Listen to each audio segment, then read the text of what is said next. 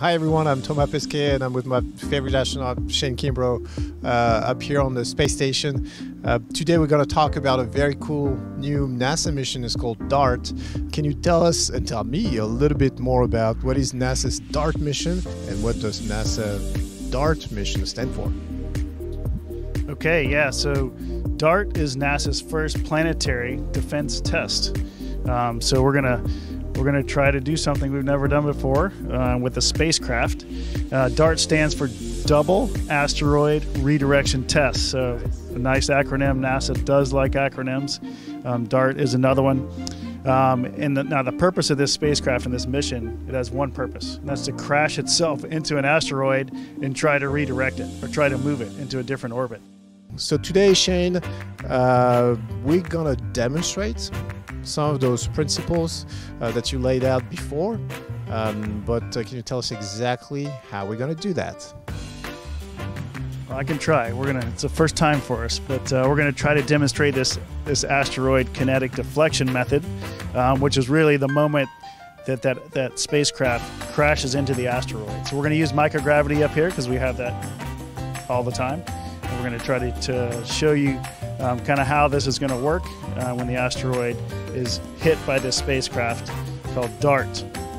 So here we go.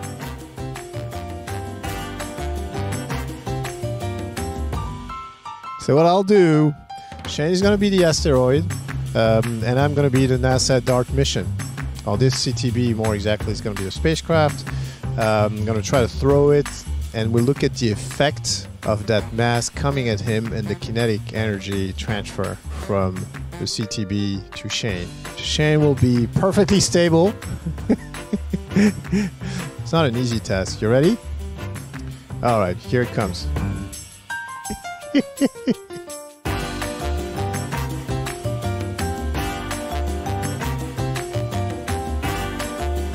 I've redirected Shane successfully. Pretty good. A while ago, we got out the door and we got some new solar arrays here on the space station. And so the same technology we have here now on the space station is going to be used to power the DART mission on its way to this asteroid. ROSA, in case you didn't know, but you knew, it stands for ISS Rollout Solar Arrays. So we got a chance to go outside and install the very first two of these new IROSAs, or rollout solar arrays, on the very end of the space station, out on the port side.